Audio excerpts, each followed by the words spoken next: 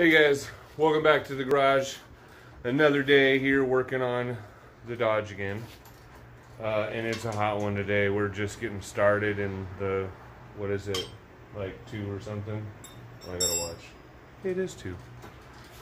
So today we're doing the bushing kit on the rear end, all the control arms. I guess there's a ton of different names. Tension arm, compression arm, yeah, lower control arm. But anyways, we're gonna work through the driver's side real quick to get an idea of it and of how it comes apart, and so that way when we are ready to film on the passenger side for you guys, it's a lot more smooth and we look like we know what we're doing. This is the bushing kit for just the rear end, and it comes with almost everything. It has full instructions and even a couple of extra pieces,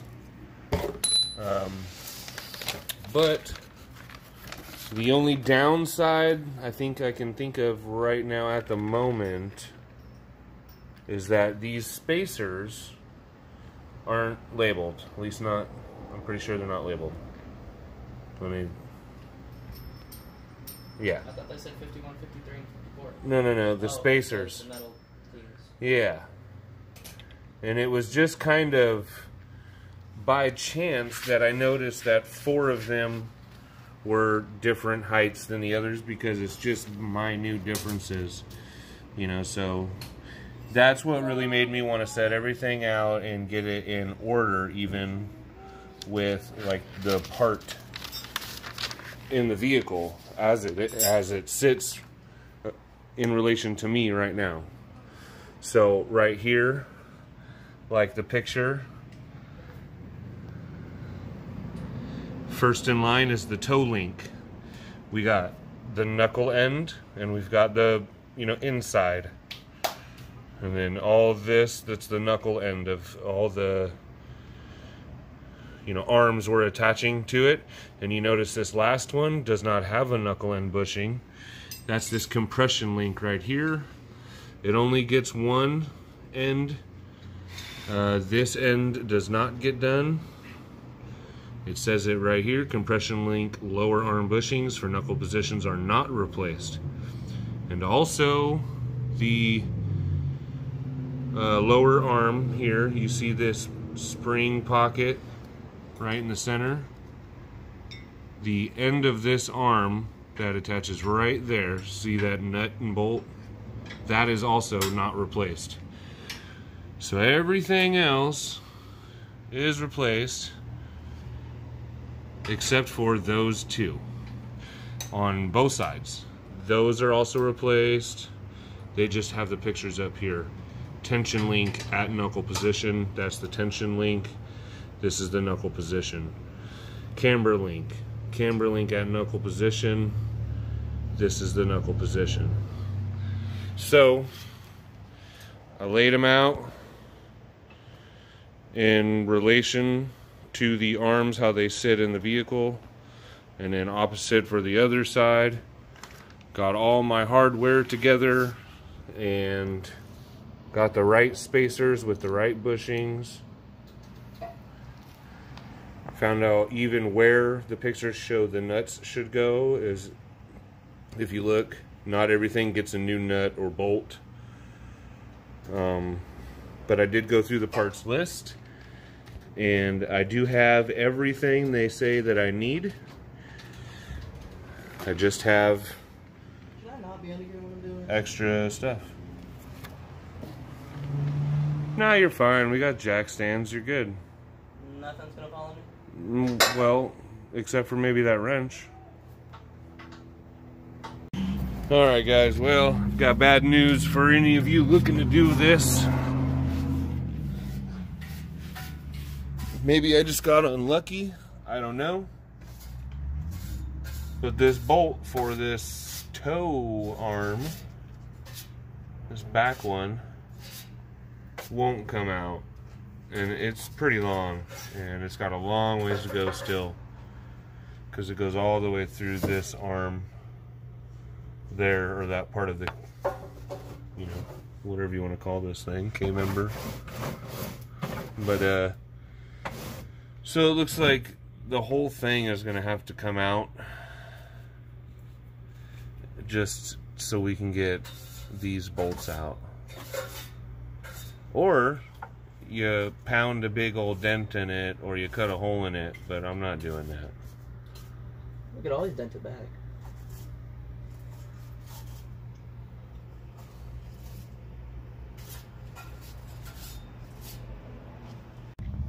And this upper arm here in the back, you're not getting that out either. Not at all. Not on either side. So there's really no choice. You have to drop this whole thing. So that's what we're gonna do. So the way I'm gonna do it is remove this caliper first from the bracket. Then I'll remove the bracket separately. So the caliper is actually smaller, and I can fit it up in there to zip tie it. And the caliper's got to come out of the way so you can get the e-brake cable. But first we're going to have to undo these brake shoes, get them out of the way so we can get this clip off the end of the cable, feed the cable out, and then we're one step closer. So now that the caliper and brackets out of the way, get yourself a good pair of pliers and rip this son of a...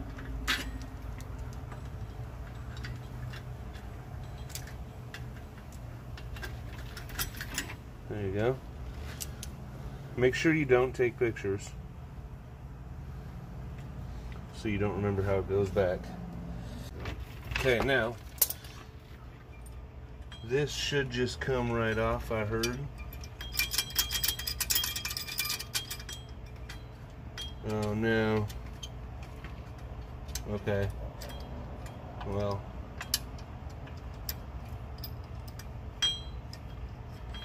The hub is in the way, but this hook is what was hooked in there.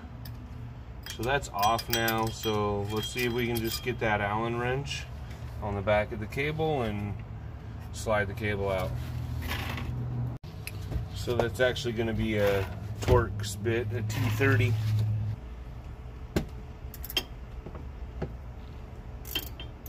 Oh good, it wasn't tight.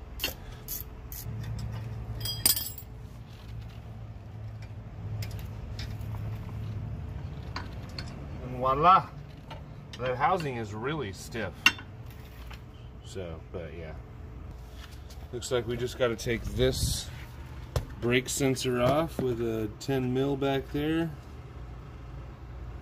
Where's it at? Oh, there it is up there. That's a 10 mil. Then you disconnect it from these little clips.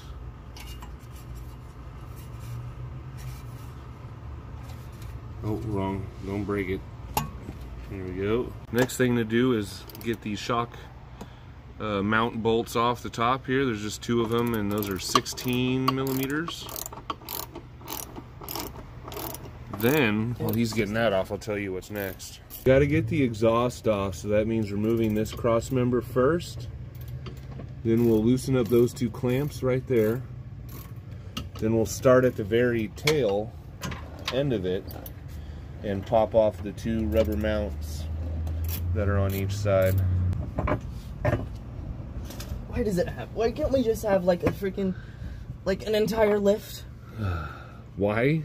Yeah. I don't know. Because the lift ferry hasn't come by here yet. Well, what? Why?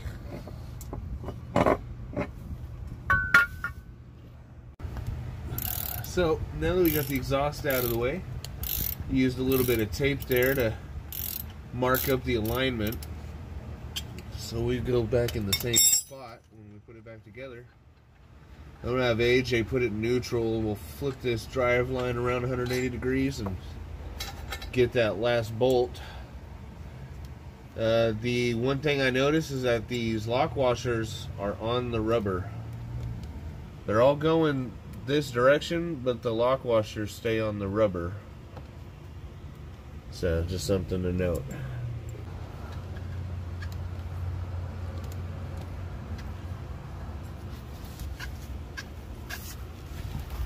Or well, actually, I'll just let you guys know. I think what we're probably going to do is just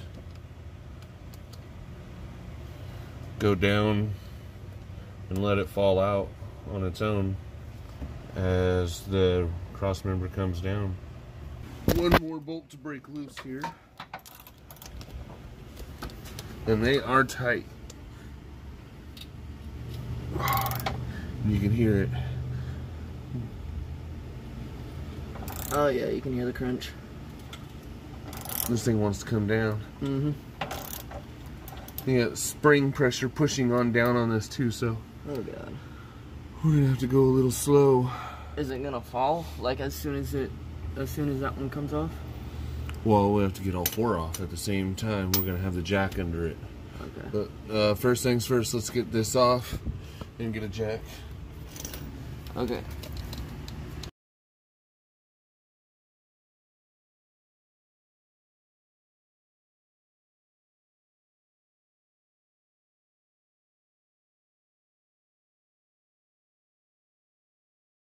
So we've got it down, and for the most part, putting it on the diff, the jack right on the center of the diff, kept it really center. I mean, it was really nice. So now we've got to get the e-brake disconnected. All right, so it took me a minute to figure it out, but I figured out how to disconnect the e-brake, maybe, hopefully. There's part of it so far. But if you get the camera in here, in this hole, there's a tab. And inside there, that tab's got to be pushed out. So then we'll go like this and pull that all the way out and clamp it on here, back up. Don't stop it. I'm not. Okay. And then we'll put this, so we'll pull it all the way out like that. Clamp it right there. Doesn't take much, you don't want to damage the wire. But then if you watch right here, after pushing out that tab or prying open the tab, you can slide it forward. Hey, we did it! And that's one.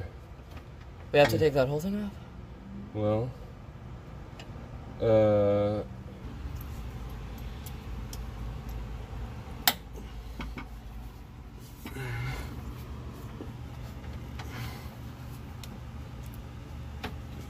Viola. Hey, we did it. You did it. Whoa. Just don't get yourself whipped in the face. Yeah. You're free. Viola.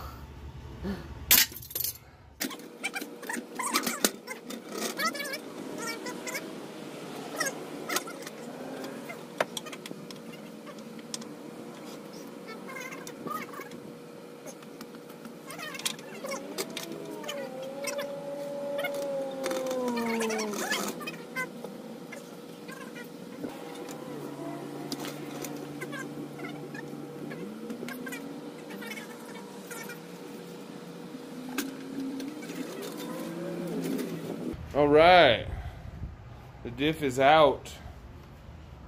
The rear cross member. Technically, the diff is out too. The diff is out too. Now we can get this bolt off. And this bolt wasn't gonna come out either. Same for the other side. So it had to come out. Pretty much, like, how many hours? Like 6 hours of work now? Well, yeah, I mean, but we work at home, though. This isn't like working at a shop. It's a little different. Shop it probably would have taken. We take a lot of breaks here at home. Had to eat. Had to just sit down. Well, that was a lot of work, which is why I think we're going to cut it here for this video. This is going to be one part, obviously. We're going to do 2 more parts, I think is the plan.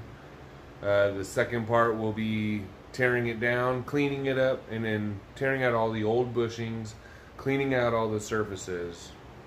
And then the third part will be installing all the new bushing kits and getting it back up in the car.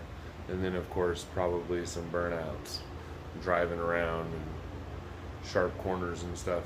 But I want you guys, if you're interested in that and you want to see those, I want you guys to subscribe. Go ahead and hit the notification bell, please, because that helps out a lot. I'd really appreciate it. And thanks again for getting me over 1,000 subscribers. It's awesome. Very awesome. I'm excited. And I also have some new camera equipment coming, so maybe my videos will be a little bit better, but we'll see. Thanks again, guys. Have a good one. This next category is called... Ooh, dangerous. Hold on, Leo. Hold on, Leo. Don't just walk up and try and take it. Oh. That was what I was talking about. That was it. Right. Well, When you and break it hurts. Oh, that was totally close. It was better than this. Hey, my second try was better. Alan in his geriatric shoes, killing it. Killing it, right? It's $10 shoes, not old man.